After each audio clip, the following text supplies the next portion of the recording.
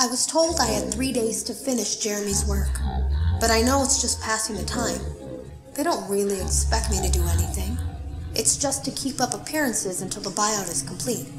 We have to look like we have things under control.